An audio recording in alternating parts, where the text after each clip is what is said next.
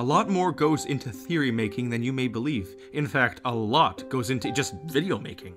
So today, I'm going to explain from start to finish how I create my videos. It's only a little bit hard.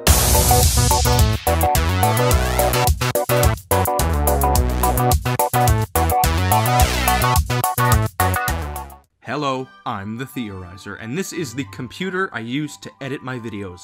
I use a MacBook Pro 2015 edition with a 5K screen, 16GB of memory, up to 4 GHz of processing power, and 1 TB of space. It's Apple's heaviest duty laptop, and it still can't handle Minecraft very well. Foolish. I use the program Final Cut Pro X to edit all of my videos. It's like iMovie in every way, but on extremely extreme steroids. It's one of the best video editors in the world, next to, of course, Adobe's Premiere Pro, which I have, but I don't like using since I love Final Cut. I record my voice with a blue Nessie microphone. I get all of my music from royalty-free sites, the YouTube audio library, classic Nintendo DS game OSTs, and various other suspicious sites on the internet. All of the images used in the videos are found on Google Images, and no, I will not be doing a face, age, name, or address reveal. You all know I live in BC, but that's as far as I'll go. Now, that's not to say that in the future I won't reveal those things, but as of right now, the answer is no. Anyways, how do I go about making a video? First, I have to think of the topic to cover. I check out different movies, video games, TV shows, and I find the best topic to work on. Unlike most YouTube channels, I try to go for classic and nostalgic content rather than what's new and fresh, since God knows I'll be accused of becoming a sellout, and becoming corporate is the last thing I want. Why do you think I respond to most of the comments? It keeps that lively interaction. After I have chosen the topic, I begin to either dissect its physics or its backstory. Usually I want to go the hidden backstory route, but physics is easier and more fun for me, although I'm not always pleased with the payoff. In lore-based videos, I will watch through an entire movie and scan and dissect every little bit I can, taking tons and tons of notes. This takes up to a few hours. I then just start writing a script, and in it, I just start by explaining the movie. My thoughts then flow out onto the page as I solve mysteries as I'm typing.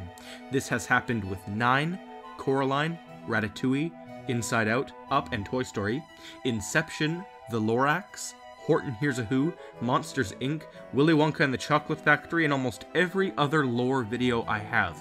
I then keep writing the script, finish it, reread and refine it, finalize it, and then I have a finished script ready for me to speak over it. But that's my research when it's a lore-based video. When it's a physics video, I find a part of a movie or game that I want to analyze, and I pull out my calculator, measuring tape, protractor, timer, ruler, converter, pen, pencil, paper, eraser, whiteout, and writing support sub-paper papers also used for bonus sheets for extra note-taking.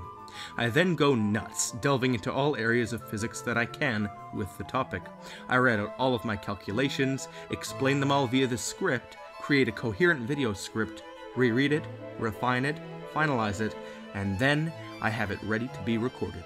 Now that I either have my lore-based videos script or my physics videos script ready to be read aloud, I pull out my mic and lay on my carpeted floor, surrounded by a bed, a door, a wall, and multiple objects placed just right to successfully rebound all of the sound into the 360-degree microphone. In fact, this is where I'm sitting now. It's kind of uncomfortable and a little bit dusty. You'll see that right around my 100,000 subscriber special, my audio style kind of changed, and it was all because I upgraded from a large room and a desk to the crowded floor. I then read it all out. I constantly mess up my wording, so once I have saved all of my audio, I go into Final Cut and cut out all of the unnecessary stutters and crappy flip-flops. I export it as one large, seamless audio file, and then I create a new Final Cut project and drag in the voice. I put in my intro, my outro, and my social media usernames. I find only the best music from my library and plop them all out across the video. I create my background by placing whiteness, and then I apply a vignette filter with a fall-off set to full, and my font is a black Hegro Sans. I am now ready to edit the video. I spend hours grabbing from Google Images and filling my desktop to obscene amounts. Every few hours, I'll edit another 2.5 minutes of the video until I finally finish. This is why I love shorter videos, because they're not only easier on my so-called beefy MacBook, but because it saves my time so I can start making more videos. I may have dissolved my upload schedule, but at any given time, because of this method, I'll be like 2 or 3 videos ahead. I finally finish editing the video.